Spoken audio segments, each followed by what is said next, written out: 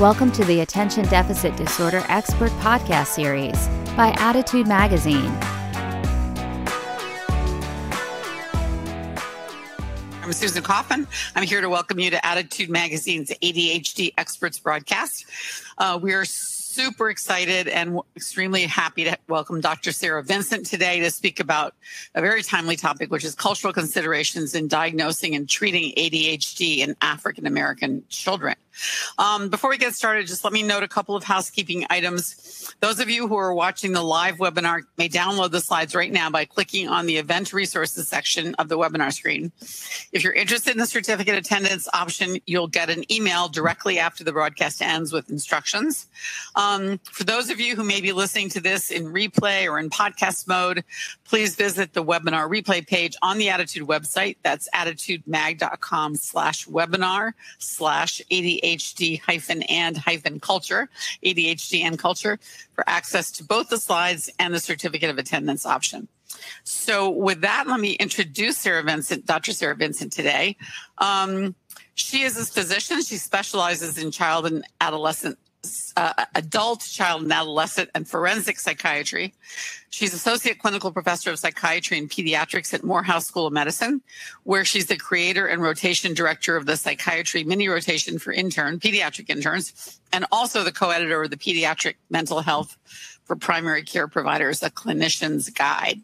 She's the founder of the Lorio Psych Group, an Atlanta, Georgia-based mental health practice that provides expert care and consultation. She has an impressive background. She graduated summa cum laude from Florida A&M University with honors from University of Florida Medical School and completed her psychiatric training at Cambridge Health Alliance Harvard Medical School. While there, she also received specialized training in trauma and then returned to the South to complete fellowships in both child and adolescent and forensic psychiatry at the Emory University School of Medicine. Dr. Vinson has received numerous awards in recognition of her service and leadership. I will not read them.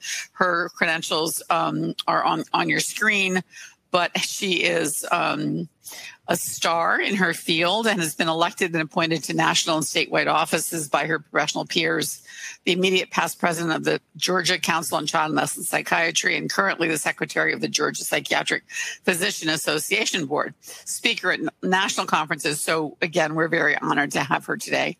Dr. Vinson will present her slides and give an overview of her topic for somewhere in the 30 to 40 minute range, and I invite you to post your questions as they occur to you. She will take questions at the end of her talk, and we'll do as many as we have time for. So with that, let me turn it over to Dr. Vinson again with our thanks for being here today. All right. Thank you so much for that introduction. I'm really excited about this conversation today. As a child psychiatrist, the chief complaint of ADHD or question of ADHD is really sort of a bread and butter topic for me and something I talk to families about all the time. And I treat patients in two very different settings. One is a private practice in a very affluent community in Atlanta, and one is a public health clinic in a community that has a lot of psychosocial stressors and that has a lot of experiences with poverty and things like that. And I see, Black kids in both of these settings, and certainly that informs my work as well as my formal training. And so in terms of what's ahead and thinking about ADHD in African-American children, one of the first things I wanted to start with was curbing cultural competency. And so I know the title is Cultural Considerations, but I really want to sort of push back a little bit around that. And hopefully that will make sense as the presentation goes on. Thinking about racism's ubiquity and role when it comes to any mental health issue, but certainly when it comes to how children are looked upon and how their behavior is characterized or categorized, diagnoses in context, interventions in collaboration, and then what do we think about how we approach these things moving forward based on what we've discussed and shared today. So take, for instance, that you have an 8-year-old African-American male. That may give you an idea of sort of what this child may experience or what the family's like. But that is only one small piece of that child's life experience or of what they may have been exposed to or of what their family may be contending with. So if you have a young boy who's from Chicago's inner city, who's been exposed to community violence or structural issues in that setting versus someone who has grown up in an affluent suburb like Maryland's Prince George's County versus someone who grew up in the Mississippi Delta.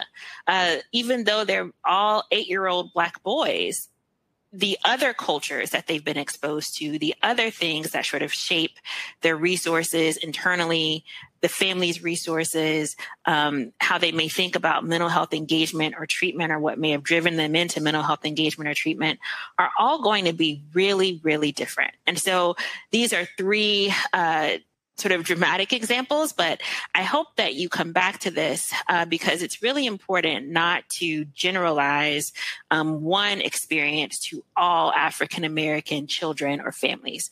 Often what you see in sort of the more prominent portrayals is that first example of kids who grow up in sort of hyper-segregated inner city communities, but that certainly isn't where all Black children live, and even Black children in those communities don't have universal experiences. And so when you think about culture, the values that people have, the way that they operate in the world, the way that they make sense of what's happening around them, what they take pride in, their traditions, it's much more than race. And part of why I start with that slide before is to get you thinking about that. And so it's important to think about that and what that might mean, but also to understand it's part of the cultural picture. It does not entirely define the cultural picture. And it would be a mistake to think that because I know this child's race, I know a lot about their culture. The other thing I wanted to point out is that, often in these discussions, and it's well-intentioned, there's this idea of cultural competency, that if I go to a webinar and I learn about stigma in Black communities or Black communities being more religious, now I'm ready to go treat all the Black kids, or I'm able to have conversations with families about Black children and ADHD. And so with competency, there's this idea that you learn these sort of demographic things. And because you've learned those things, you're now prepared to do this work or to understand these issues. And it implies that there's an endpoint, and it's often focused on race. So even though it's cultural competency, a lot of times the sort of fallback or prominent aspect of that culture that they talk about is a racial one, right? But there is a culture of being in rural America that is different than being in urban America. And often those sorts of distinctions aren't part of that conversation. And so what I ask for you to strive for, if you're a clinician, and what I ask for you to help your providers with, if you're a parent or if you're someone who is making use of mental health services, is to really think about humility. And this is the idea that even though the quote unquote expert or the mental health professional may know a whole lot about ADHD, you're the expert on your child or on your family. Or if you're the provider, that patient, that mother, that caregiver is the expert on that child and on that family.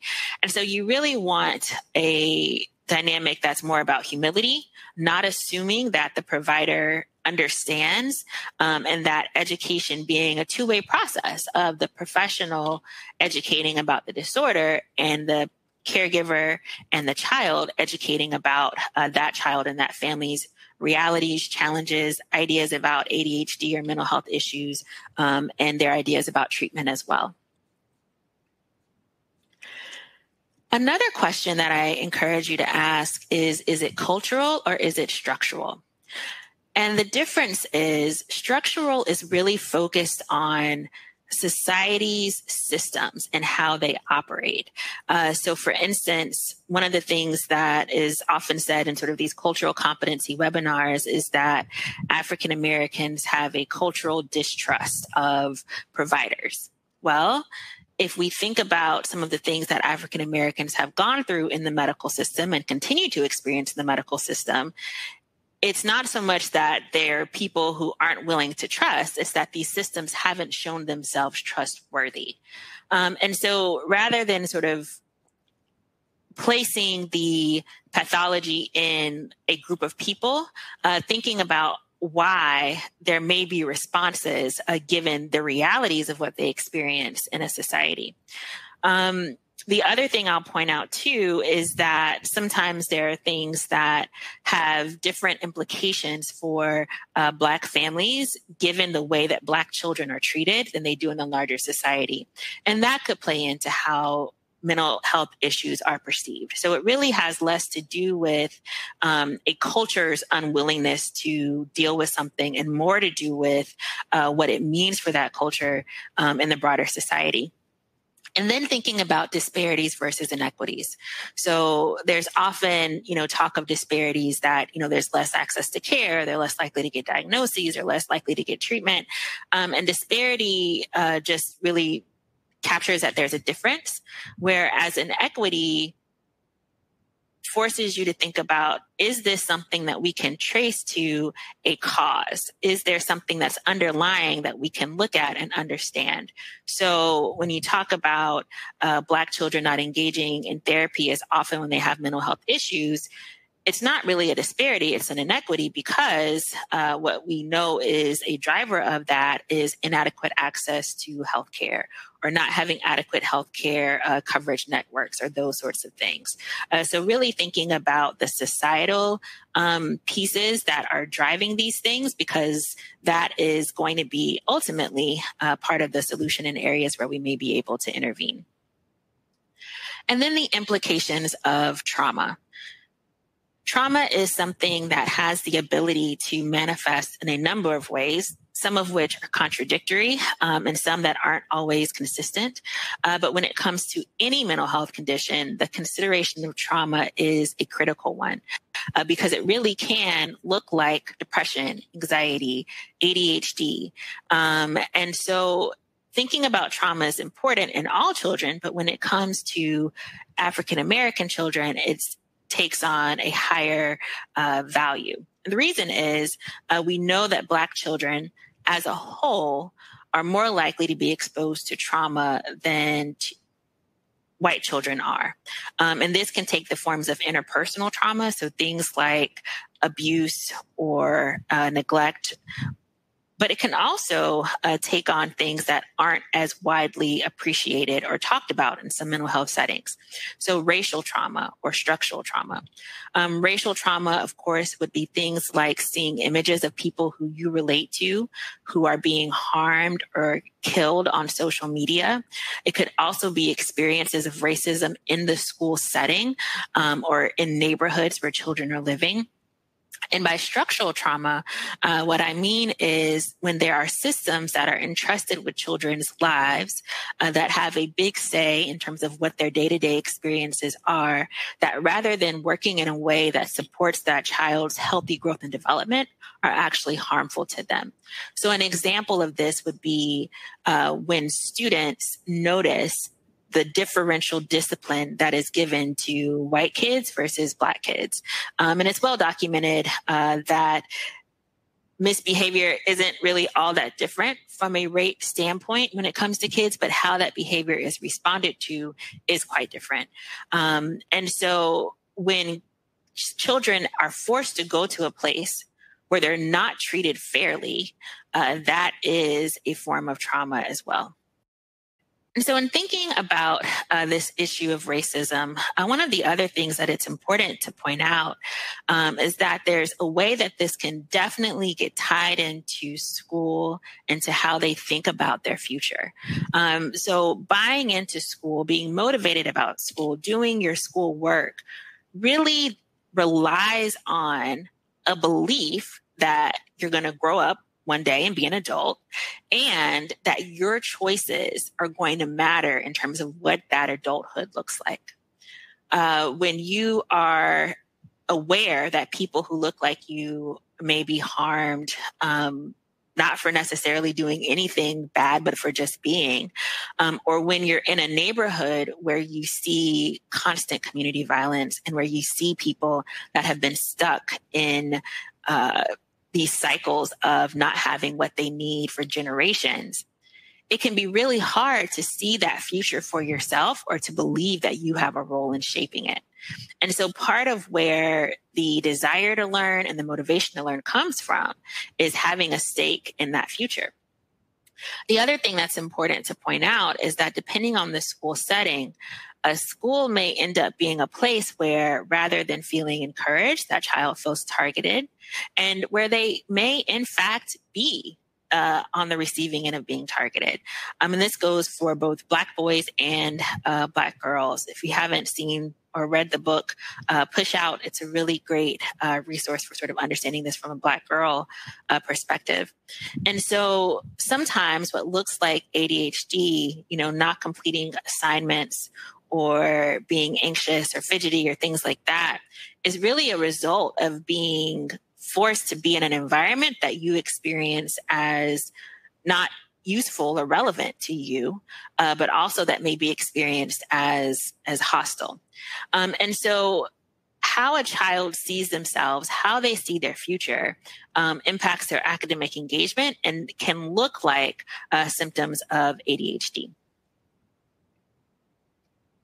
In thinking about attention deficit hyperactivity disorder, and again, this isn't unique to Black children, but it's something that is really important, is to think about it in context.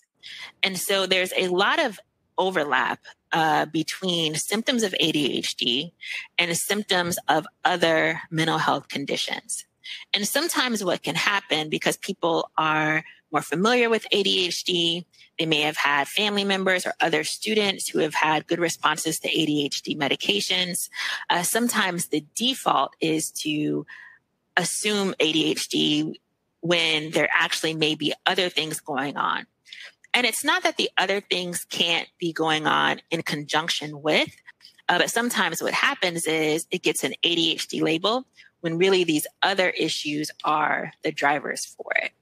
And so it's a diagnosis that is both overdiagnosed and underdiagnosed in the broader community, but something that's critical to understand in the Black community is that there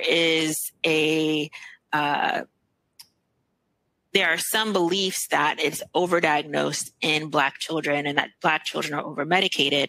But what the data shows us is that it's actually underdiagnosed compared to white children, and that Black children diagnosed with ADHD are actually less likely to get treatment. But I really hope that this slide sticks with you because there is a lot of comorbidity even when ADHD is the issue.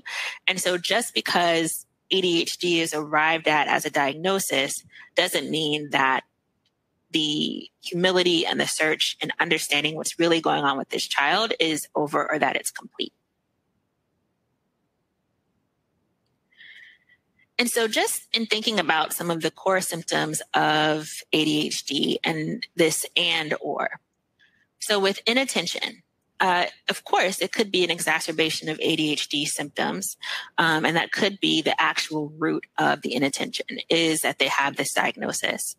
But it could also be that there's impairments in their concentration because of depression. So one of the core symptoms of depression is decreased concentration. And we know that when it comes to trauma, which disproportionately impacts Black children, that the most common mental health illness or the most common mental illness following trauma is depression. Another thing that may impair concentration is worried thoughts. So if you are preoccupied because you're worried about whether you're going to have dinner, or you're worried about whether your mom's boyfriend is going to hit her again tonight, that's going to make it really hard to be attentive to what the teacher is saying. And so it's not so much that they have ADHD, but it's more so that they have this anxiety or this trauma that's impacting them. A more extreme version of that would be things like nightmares or flashbacks. So if they're having nightmares, they may not be getting adequate rest. And even as adults, we know that our attention and our concentration isn't as good the next day if we're not resting well, or if they're having flashbacks in class where they're not only, having their mind wander, but it's actually taking them somewhere else.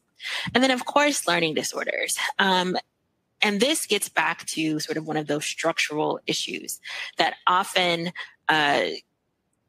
all communities don't have the same access to things like psychoeducational testing, or the timeliness of that testing is not what it should be. And so you may have undiagnosed, unaddressed learning issues that are contributing to what's happening. If I put a Calculus 3 question on the slide and started walking you through it and telling you about it, you would probably zone out because it's not interesting and you may not know what I'm talking about. And that's the experience of children who have learning issues that haven't been addressed. The other issue that you may see is observer bias. So problematic behaviors may get more attention in the children who teachers or school administrators already see as problematic. And we know that this is something that impacts Black children and their experience in these settings. And also the fact that our society has a hard time sort of acknowledging and dealing with Black pain.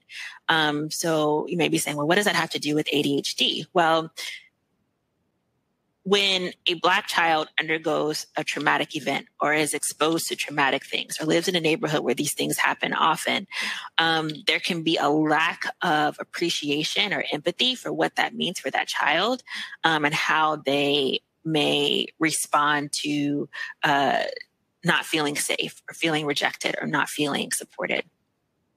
Low salient. So this is the idea that if school's not relevant, or if it doesn't have things that they relate to in it, it's going to be hard to stick with. And then psychosocial stressors. So even if they don't have a diagnosable mental health condition, just the fact that they're living in a crowded environment or that they're hungry or things like that are going to make it harder to be attentive in class. Hyperactivity. So this, of course, could be an exacerbation of ADHD and the actual root of hyperactivity. But you could also have things like agitated depression, restlessness from anxiety, or reactivity from trauma. The other thing that may happen is unrealistic developmental expectations. And paradoxically, in some kids, poor sleep actually causes them to be more hyperactive. And then impulsivity.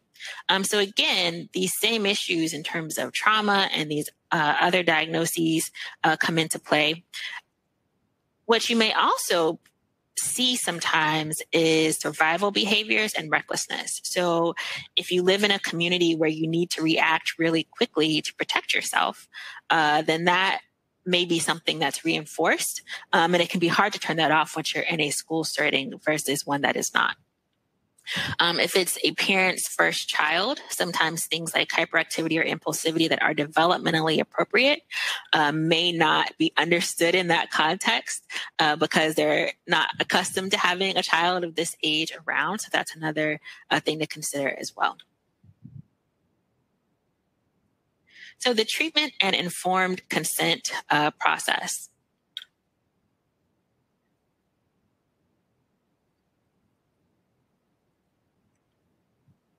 So given the structural and societal context of Black children and Black families, there is a certain increased risk of untreated illness because of the lower tolerance that society has for perceived misbehaviors by Black children. There are multiple studies that show that in our society, Black children are thought of as older and as less innocent. So they're not given the same benefit of the doubt or understanding that white children are. We also know that behaviors by Black children are more likely to be criminalized. So substance use happens at really similar rates across races, but Black children are much more likely to have DJJ involvement or criminal justice involvement or juvenile justice involvement because of their substance use. So it's not that they are using more, but they're more likely to get into legal trouble because of it. And this has connections with ADHD because of the impulsivity. And certainly if that impulsivity or hyperactivity or inattention leads to suspensions and expulsions, more unsupervised time and that sort of thing. Educational failure may have more impact for life trajectories. And so education does matter. But the reality is that white people without a high school diploma make more than Black people who have a high school diploma. So it's not just a matter of, what this means for them right now in school, but in terms of like what the rest of their life is going to look like. The school to prison pipeline, we know disproportionately impacts under-resourced schools and heavily policed communities as well, are just places where those childhood things that may be even more impulsive because of this diagnosis are more likely to result in legal problems.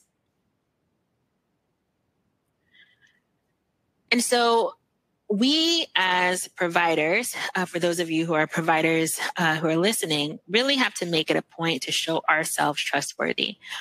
Sometimes in these talks, there's, again, this cultural mistrust term that's used. And what that does is say, that's that problem that Black people have, rather than us acknowledging the role that the system in which we work plays in it. And so having a collaborative approach is really key. And then also always coming back to what is actually the best treatment plan. Sometimes our treatment plan is really based on, well, this is what the data says and this is what the evidence says and that sort of thing, when often that data may not have a representative sample of Black children to begin with. But the reality is, even if it does, the best treatment plan for any child or any family is the plan that they are able and willing to follow. And the only way that you're going to know what plan they are able and willing to follow is to take the time to learn about how they're thinking about their symptoms, how they're thinking about medication, and what that family has in terms of their internal resources, even the scheduling of things in order for them to be able to follow through on any treatment plan that is devised. When it comes to medication, it's really important for people to understand sort of what medications do and what they may not do. And so psychoeducation and choice is key. Because of potential prior negative experiences with systems, there may be more reluctance to do medication, or there may be more reluctance to do it early on in the process. And certainly, for younger kids, that's not a first-line recommendation. And so making sure to emphasize what medicine does and what it doesn't do, and that the parent always has, or the caregiver always has, the choice. Because of that issue of substance use being disproportionately criminalized in Black communities, or in Black people, even if they don't live in Black communities, addressing fears of addiction can sometimes be an important factor. So again, it's not going to necessarily be a fear of every parent, but if they tell you that they're really concerned about the idea of their child being on medicine, you want to know what their concern is. And sometimes it may be that they're really worried about addiction, particularly given the warnings that are associated with the medication. And so addressing those fears, making sure that it's understood that if the medicine is used as it's written, and it's swallowed like a pill, the way that it's supposed to be, that it's not something that's going to actually give their child the sort of buzz or reinforcement that would cause addiction. That it's when people take more than they're supposed to, or they take it in a different way than they're supposed to, that you can start to get that. Understanding that medication is part of a plan, that it helps, but there still need to be those other things put in place. So going back to that slide with all of those different potential considerations with ADHD on it, that those other things have to be addressed as well. Often the school setting is a key place where that happens. So if you have a child who's had untreated ADHD for a semester and has really fallen behind, starting medicine is not enough. They're going to need medicine and a tutor to help them get caught up. They may need medicine and an evaluation to make sure that there's not some other learning issue that's contributing to what's happening. They may need medicine and psychotherapy to address their trauma that they've experienced. That continues to affect their day-to-day life. And so not stopping with the ADHD diagnosis and not stopping with ADHD medications, but really trying to understand the bigger picture. Dosing and formulation. So we do know that Black children are more likely to be publicly insured. And that means that there may be more limitations in terms of formularies. And so just knowing what that means, Black children are also more likely to be in single parent households. So things like dosing medication before mom goes to work or dosing medication at school, provided that school has reliable school nursing services available, are things that you want to make sure that you walk through. And then also just inviting the conversation around what it means to them to be on medicine. So again, not in all situations, but it is something to be aware of, is that there is something called double stigma. And this is when you are already part of a marginalized or othered group.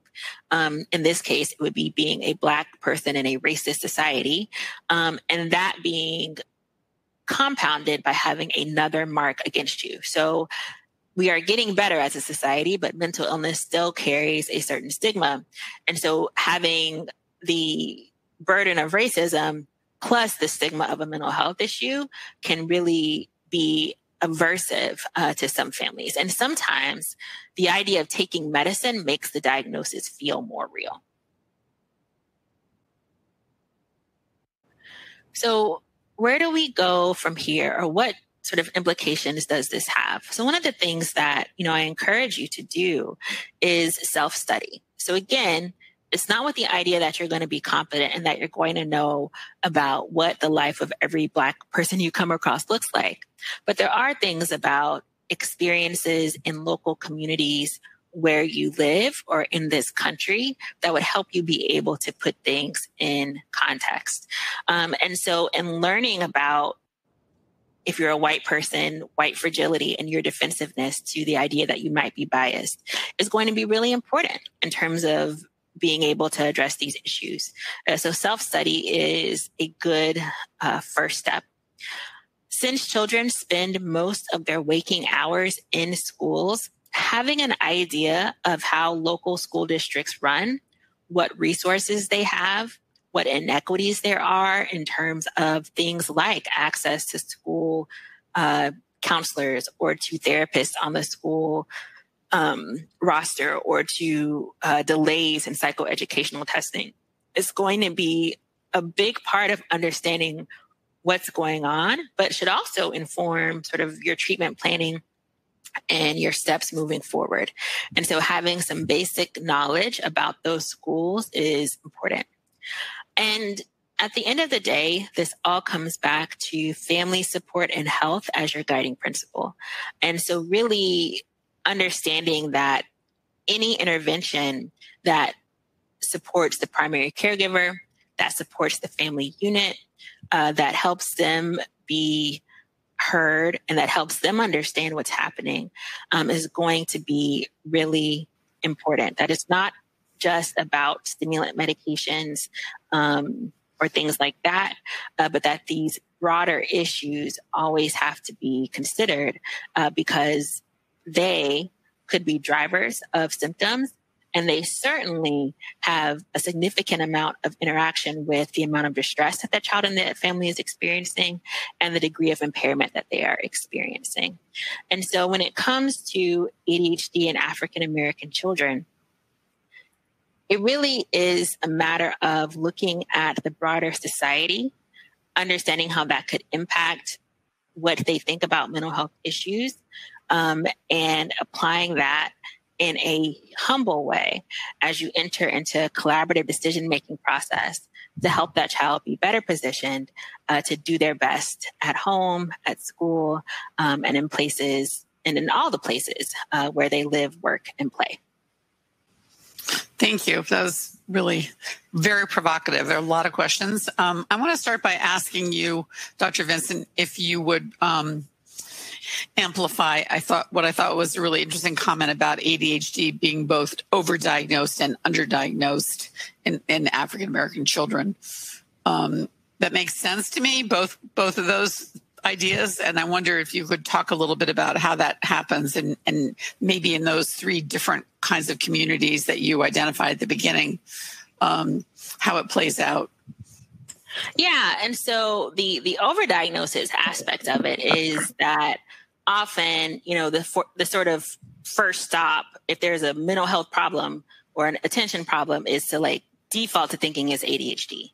Mm-hmm. And a lot of the forms and questionnaires that we have teachers do, they don't help you differentiate like that they have these symptoms because of this diagnosis or the other one.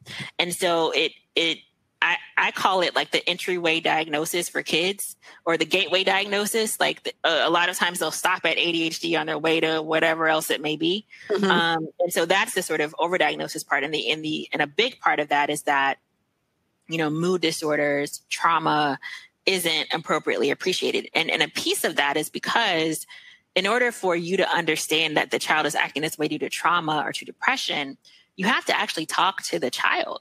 And you have to understand something about their life and their experiences. And for a number of reasons, it may be hard to do that, or it may be hard for that child to trust an adult when adults have been the ones who have harmed them. And so it's really easy to look at external behaviors. It takes more effort and a better rapport to understand other things that could be driving them. So that's the overdiagnosis part. On the underdiagnosis part, it's just, the same things around access to care, that concern around double stigma, can impose barriers to getting sort of evaluation and treatment for ADHD. But on a population standpoint, Black kids are not diagnosed more with ADHD than white kids are. Okay. Yeah, I think that's really interesting. One of the listeners says that she's a bit concerned about the number of references to trauma. While she knows this is definitely plays into it for many of our children, she's concerned that white educators listening in will assume that trauma is a factor for Black children they serve. Her daughter attends an all-white school, and she fears that the assumption that Black children are involved with any symptoms that it's going to be assumed that there's family trauma and difficult living standards. Yeah. And so, part of why I talked about different kinds of trauma is that it's not just family, right? It's the trauma of living in a society that is racist. And, what we see is that being middle class actually doesn't protect Black kids from things like suicide. And in some cases, it even goes up. And part of that is likely because of increased experiences with interpersonal trauma when you are like the only Black kid in environments. And so, yeah, certainly it's not that, Black families are more likely to like abuse their children. It's the issue of what it means to be a marginalized othered group in a society, both from the messages that you're receiving from the society about, whether you are good or bad, and things like that. But also like the trauma of seeing Black people harmed. Like, you would be hard pressed to think of a widely shared video of a white person being murdered. Right. If I asked you to do that for a Black person, you could number off a list. That has a different impact on Black people than it has on white people. That is traumatic. And that has nothing to do with the household. That has to do with the society that children are forced to sort of grow up in and be in. And so, yeah, don't assume negative things about Black families, but do understand that we have a society that, because of things like redlining, mass incarceration, educational inequities, that there's a disproportionate burden of trauma. But even if you're not in one of those neighborhoods where that burden is most pronounced, there are still these other things that that Black children experience. Okay. And I also want to make sure that it's understood that it's not as if it's an either or, right? It can still be a both and that shouldn't be a reason for you not to do it. But if we miss trauma in kids, period, but in Black kids, we are doing them a terrible disservice.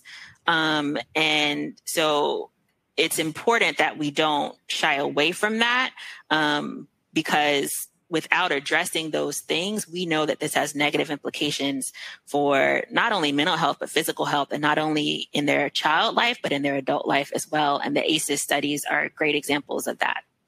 Okay, great. Speaking of Black parents, there are a number of Black parents listening in who are or talking about or asking questions related to the difficulty of advocating for their child at school. Their sense is that, advocating for your child, standing up for your child at school often has a backlash, has a negative impact on their child at the end of the day. And they're wondering if you have any thoughts on the best way as a Black parent to stand up for your child, to advocate for your child in a school situation. Yeah. And that is something that I have observed and that I know is a very real concern and experience for some of the families that I work with. So I just want to start off by acknowledging that. And again, that's another part of like the structural racism that Black families and kids are up against. That one of the things that, I encourage families that I work with to do is to introduce themselves at the beginning of the school year.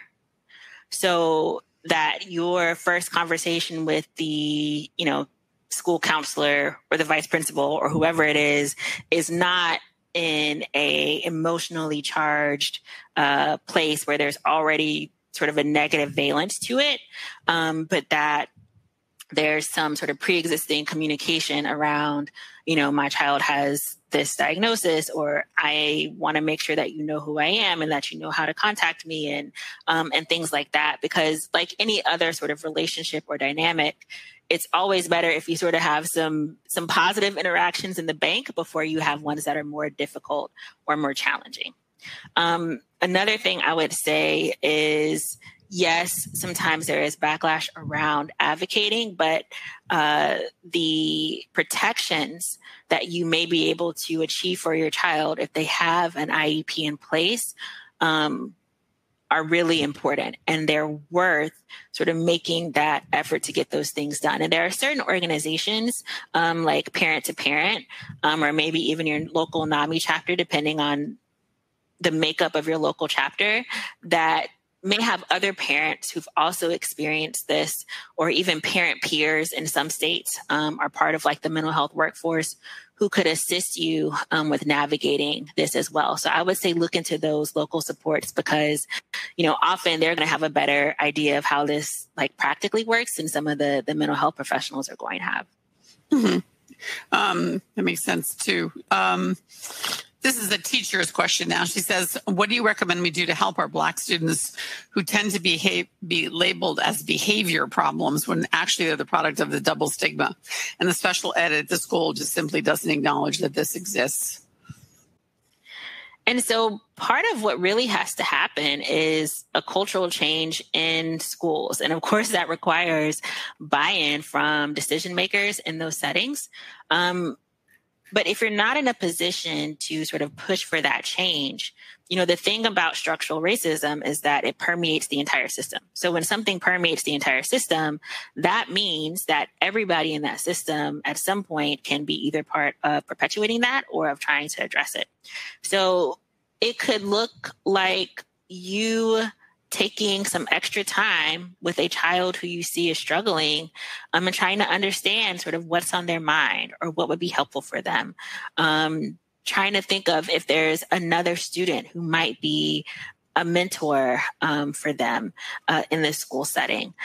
Thinking of ways that that child sort of supports or strengths can be shored up. So if this is a kid who really loves reading in class, that you look for opportunities to let them to do that or to run errands for you, like just ways that they can practice and be acknowledged for the strengths that they have, because often, and again, it's often well-intentioned, adults will focus on, if a kid makes, all A's and B's and a D in math, then we say, well, what's going on with math? We got to get you a math tutor. What's going on with that class, right? We focus on the deficit rather than the areas of strength. And so in a society where there's all this negative messaging and where we are primed to sort of associate Black with bad, being really intentional and on purpose, sort of overcorrecting for those messages with not praise that's empty, but that it sort of acknowledges that child's strengths, and for looking for ways to sort of shore up their supports. Okay.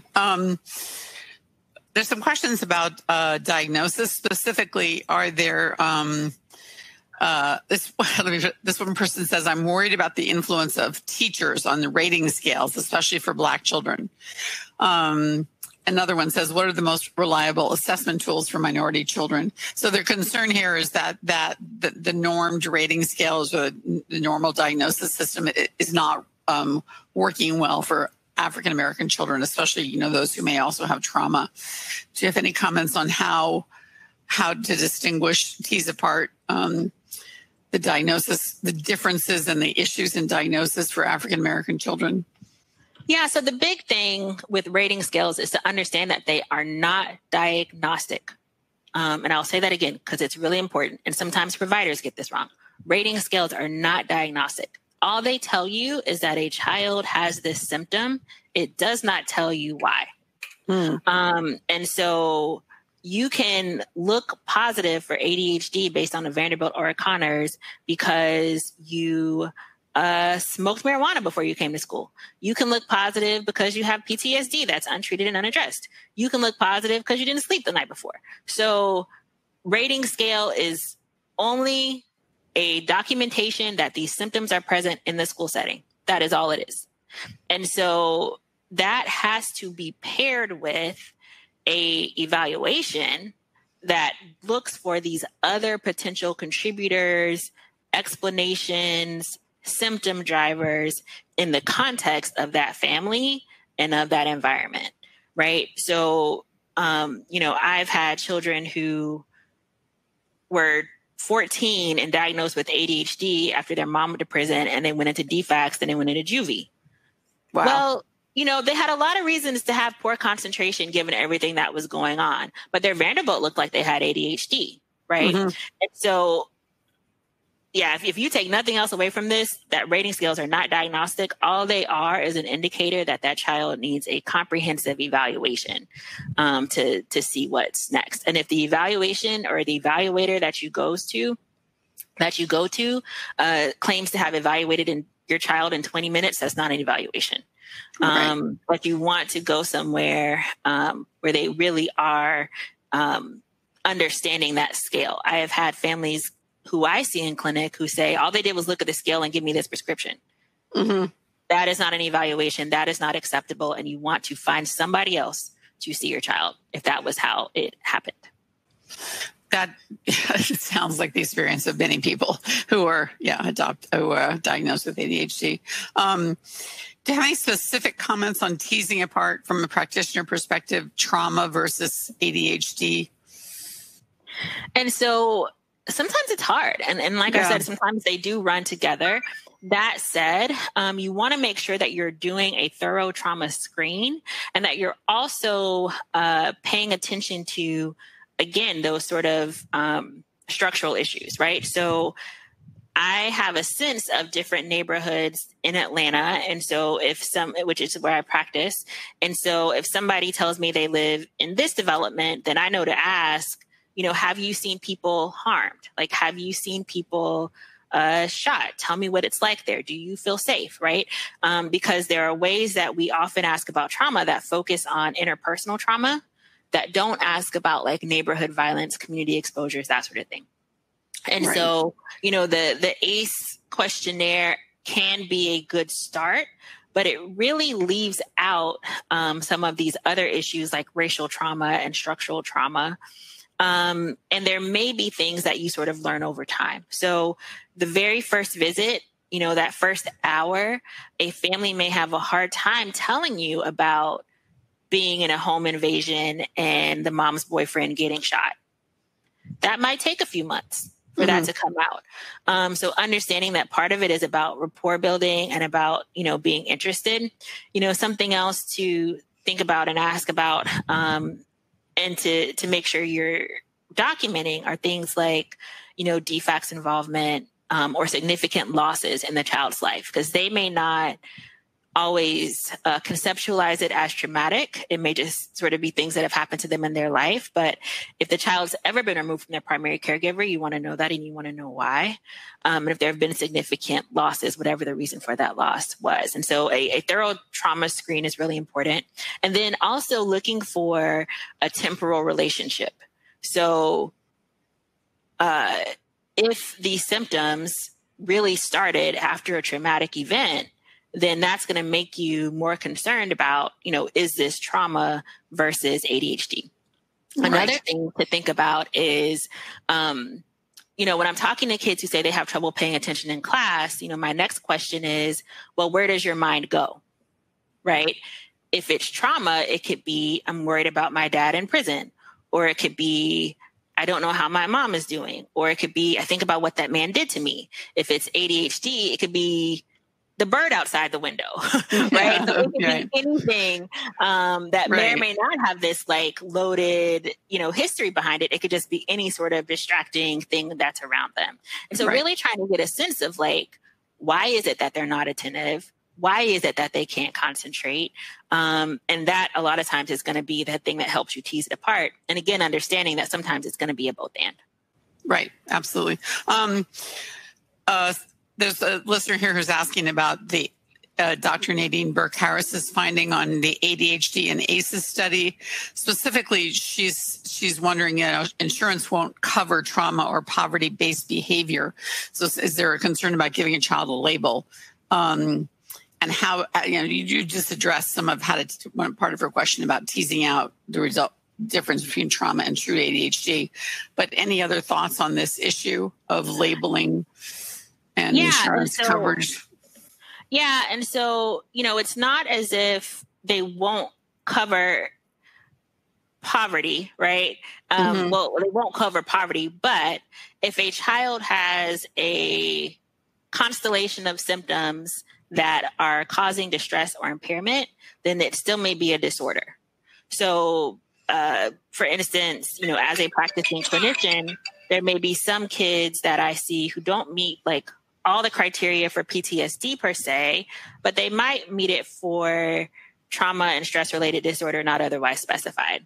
Or they might meet it for a depressive disorder not otherwise specified, or they might meet it for an anxiety disorder not otherwise specified. So there are still ways that if it's to the point where it's distressing and impairing, there probably is something that will capture that. And it's really, really important to capture the trauma of kids, because otherwise what happens is they get these treatments that never address the main driver of their problem. And, as clinicians, we can't single-handedly cure poverty, but if I think that that's a major part of their treatment plan of the problem, then part of my treatment plan is I'm talking to the social worker at the clinic and saying, what do we have in the food pantry, right? If I'm not addressing that that's part of the issue, then an opportunity for intervention can be missed. Absolutely. There's some other questions that people ask about that very question. As a practitioner, how do you address the underlying social issues? But yeah. Here's an interesting question. Can a child with a history of trauma who meets the criteria for both receive both diagnoses of ADHD and PTSD, or does one exclude the other? Nope.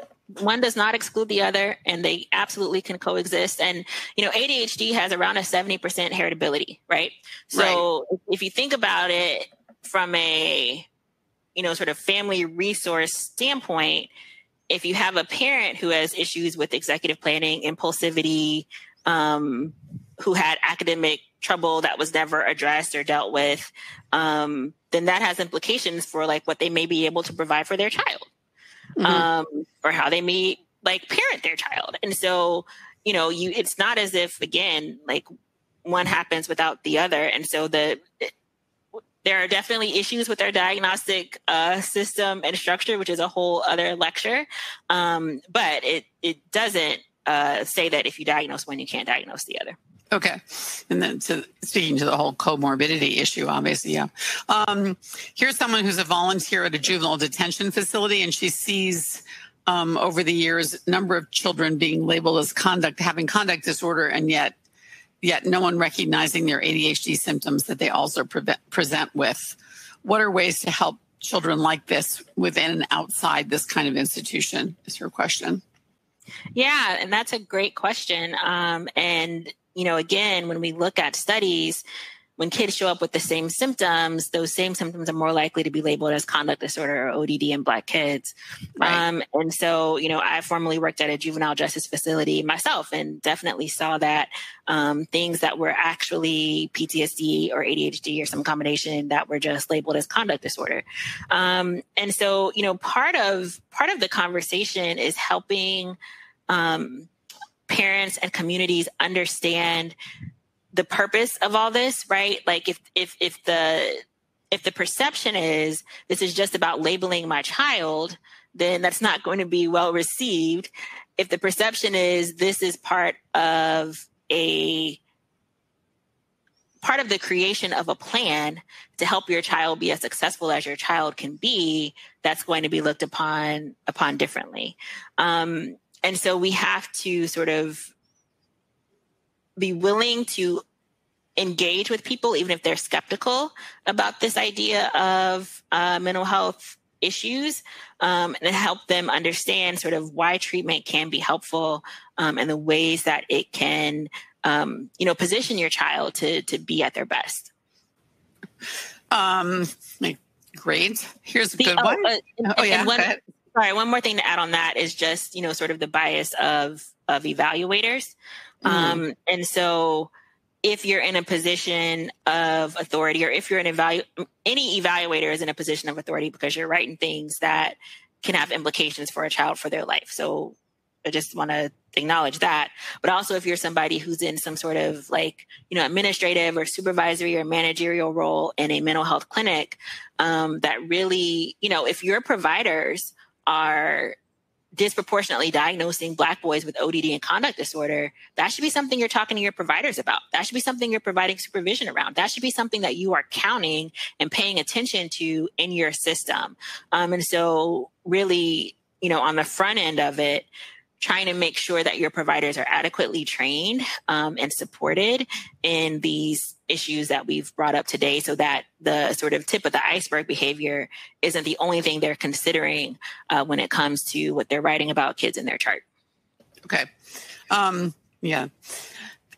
Positive behavior supports, PBS. I'm not familiar with that, but this is a person who asked whether you have experience with it. And she said that she's heard questions as to whether the PBS framework is insensitive to cultural and structural considerations related to race. Do you have experience with PBS in education, and what's your point of view on that? Yeah. So, and it was actually something that was adopted in a really widespread way in the juvenile justice facility where I worked. And, I'll say when it comes to most interventions and even, our diagnostic systems, they're not appropriately normed for all populations. But even if that's the case, there are still elements of it that are useful and ways that we can see if it's achieving the result that we want. So, I'm a big proponent of sort of measuring, right? So if you start PBIS, do your referrals go down? Do your academic achievement scores go up? Do your days in suspension go down? Because that is what tells you whether it's an effective intervention for the population that it's being employed in. And if you're not seeing the changes you want, then thinking about why you're not, and what the changes may need to be for that population and for that school. Because it really is important to acknowledge that, I talked about culture at the beginning and how race is a part of it. Schools have their own culture too. Mm-hmm. There are certain elementary schools in the same school district that operate very differently than other elementary schools. And PBIS not working or working may be in some part a function of the school culture versus, the child. But that's why it's important that we recognize there's not a one-size-fits-all approach to this, just like there's not a one-size-fits-all approach to a child and to a family when we're thinking about interventions. And the way that we want to measure that is having things that we are looking at and tracking over time and just making sure it's going in the right direction and iterating if it's not. Okay. So we're almost out of time. There's an interesting, maybe almost last question here, which is from someone says she's having a hard time finding literature from the African-American perspective when it comes to ADHD, and asks whether you have any recommendations. Yes, I actually do. And I want to make sure I give you the right name. There's a book called How Amari Learned to Love School Again. Mm-hmm. And it's a story about ADHD. And it's created by a group of Black psychiatrists, actually. And it's a really well done book that talks about some of these things that have come up today, but it's a illustrated, children's pictures book that's actually really beautifully illustrated as well. And that's a place that I think sounds like a great resource. Can you say the name again? Would you mind saying the name again? How Amari Learned to Love School Again. How Amari Learned to Love School Again. We will definitely be reviewing that on Attitude, put it in Attitude Magazine. Dr. Vinson, this was really, really terrific. Thank you so much. This is a perspective that we just don't hear very often, and we really want to hear more of. So I really thank you for your time, and all of you who listened in, your great questions. And so thanks, and we're going to end the webinar now. Don't forget to stay tuned for our next webinars, those of you who are interested. On Thursday, how behavior impedes learning. Next Tuesday, emotions and ADHD brains, why ADHD brains wrestle with emotional regulation. They should both be very interesting. And thanks again, everyone. Thanks, Dr. Vinson. Really appreciate your time today. Thank you. For more Attitude podcasts and information on living well with attention deficit, visit attitudemag.com. That's ADDITUDEMAG.com.